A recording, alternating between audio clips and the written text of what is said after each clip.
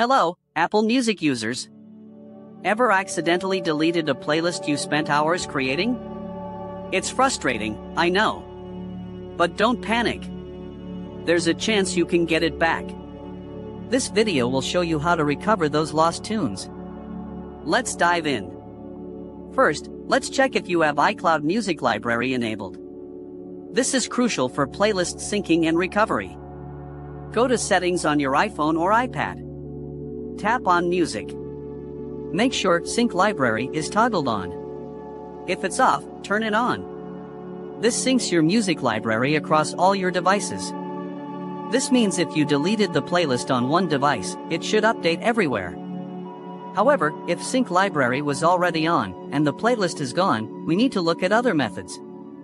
Next, let's explore Apple Music's built-in recovery features, even though they are not overtly advertised. Sometimes, your deleted playlists might reappear on their own after some time. This is due to Apple's background syncing processes. So, just keep checking your library periodically. This may happen within a few hours or a day. If that doesn't work, another approach is to check your iTunes library on your computer, if you use one. Connect your device to your computer. Open iTunes. Make sure you are signed in with the same Apple ID you use on your other devices. Sync your device with iTunes. This might bring back your playlist from a previous backup. To do this, select your device in iTunes. Click on Summary.